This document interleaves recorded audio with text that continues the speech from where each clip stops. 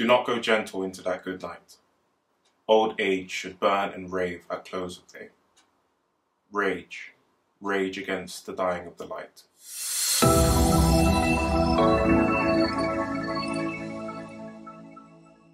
Hello and welcome back to OmniSpace.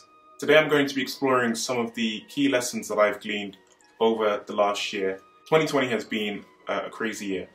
We've had the COVID pandemic, which has radically transformed the way we work and disrupted socialization, and many of course have lost their lives. We've also had the anti-racism protests as a result of the death of George Floyd and other victims of police brutality, which have reignited conversations around racial equality and justice.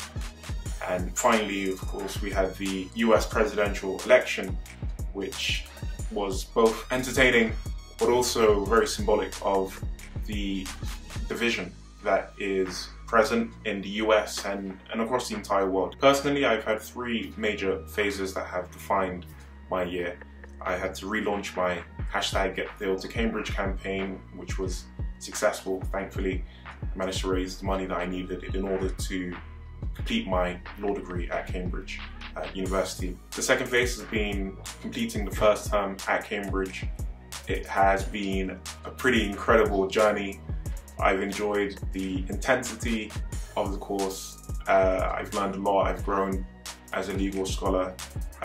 You know, they cram a lot in the first 8 weeks. Of course, the COVID restrictions have impacted the way that learning has been done. Most of the learning is online, but I've enjoyed it. I've appreciated every moment. The third phase has been founding OmniSpace and working on all of the other projects that I'm very passionate about, like TechShift and LawTech Society. I want to share with you some of the key insights that I've gained this year. Some of these insights aren't new to me, but they were reinforced as a result of everything that's happened. I hope these insights will prove useful to you in the upcoming year, which promises to have its own fair share of craziness. There's a lot I could talk about, but I'm going to focus on 5 key themes, which are purpose, impact, resilience, self-awareness, and gratitude.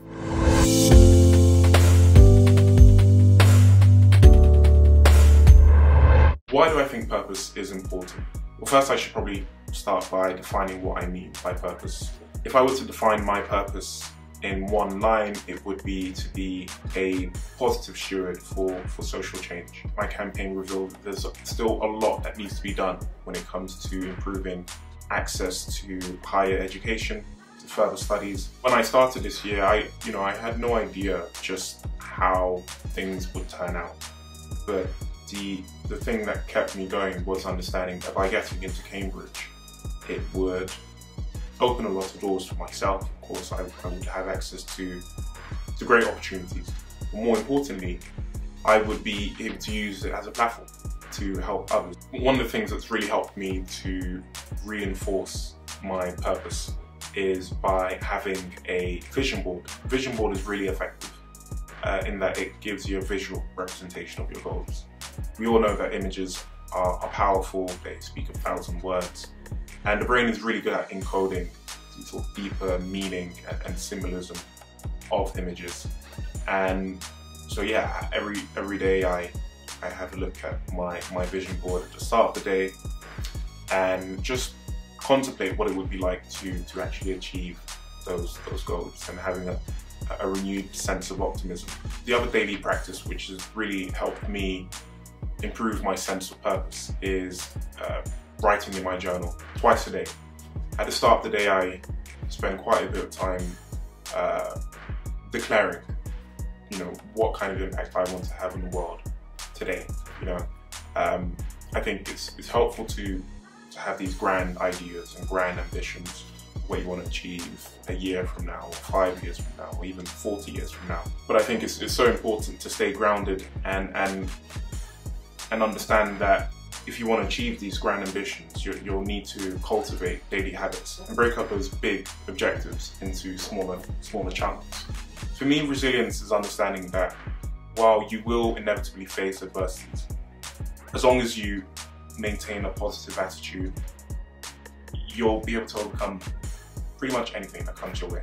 even when it comes to adversities which are just beyond our control, like a pandemic, there are still things in your life which you have control over. You still have control over your response to these adversities. And that's something that Stephen Covey talks about in his book, The 7 Habits of Highly Effective People. And I think it's such an important maxim. Between stimulus and response, one has the freedom to choose. I'd go a step further and say that by using your imagination as your ability to look beyond your present reality and your conscious, which tells you, what's right and what's wrong, you can make much better choices and respond much better. And that's definitely been a feature of my year. There were plenty of occasions where I could have given up, where I could have just decided to let the fact that we're in this global pandemic, or that racial inequality is still a fact of reality. I could have let that discourage me to the point of giving up, but I chose not to, and that's precisely because I envisioned a better future for myself, a better future for my family, for my friends, and the wider community. Lots of people have this very obsolete idea of what it means to be resilient, that you sort of show no weakness, or that you're completely invulnerable. I think that's completely false. Sure, I think it's important not to be visibly fazed by every adversity you face. But I think it's also important to recognize that none of us are immune to the ebbs and flow of life, and so it's perfectly fine to be vulnerable, to confide in family and friends and those you trust. And I think cultivating self-awareness helps with your resilience, because by understanding who you are and your tendencies in various contexts, whether that's in terms of relationships, family, personal growth, career,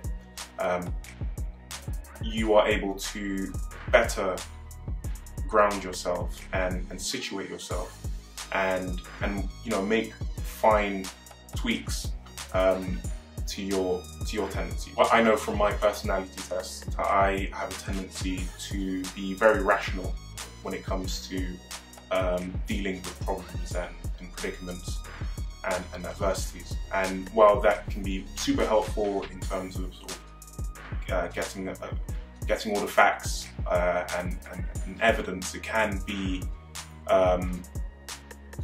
take a toll on my emotional state, because it's when faced with a problem, it's important to sort of just be aware of how it makes you feel and not detach yourself to the point that you become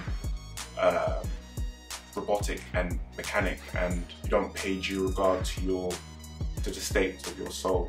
And so having a healthy balance between rationality and emotional coping, I think is so important, because some issues aren't logic-based. It can be very hard when faced with a situation that can't be fixed through some effortless formula or a clear and precise plan of action. It can leave you feeling helpless, frustrated, and distressed, and that's definitely been my experience on occasion. So some issues just can't be resolved, at least not immediately, and life at times requires us to merely adapt and rely on the emotional connection that we have with those closest to us to endure. Gratitude is a very interesting concept for me, because I think a lot of people have this idea that it's hard to be grateful when there is so much chaos around. We all experience hardship, and so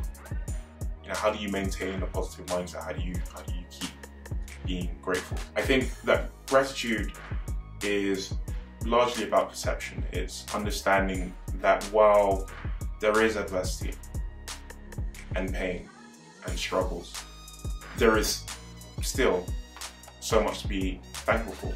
A necessary consequence of you being able to watch this video is that you are self-aware and that you're able to engage with other human beings. I think that's an amazing quality, an amazing reality. We have family, friends, we have the ability to wake up and work at home with, you know, in our pajamas. Gratitude isn't about being naive to the challenges that we face in life, but it's about being present and being grateful for what you already have, and understanding that no amount of material possessions or achievements will satisfy you. There's always going to be more that you can achieve, and so that satisfaction is about, you know, looking inward and being grateful for seemingly small things. Most of us see the start of a new year as a new beginning, but I think we should bring that renewed sense of purpose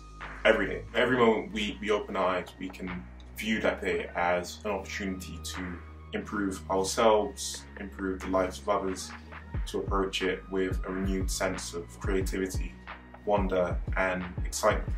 I want to wish you a restful and productive break, and may this new year bring you and your loved ones happiness and health.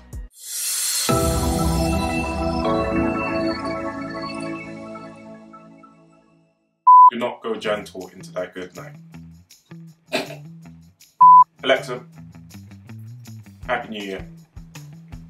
Happy New Year. Here's hoping 2021 is better than 2020. You and me both, sister. Any other jokes that you guys can think of? Why did the dinosaurs cross the road? Okay, why did the dinosaur cross the road? Because chickens weren't invented, didn't.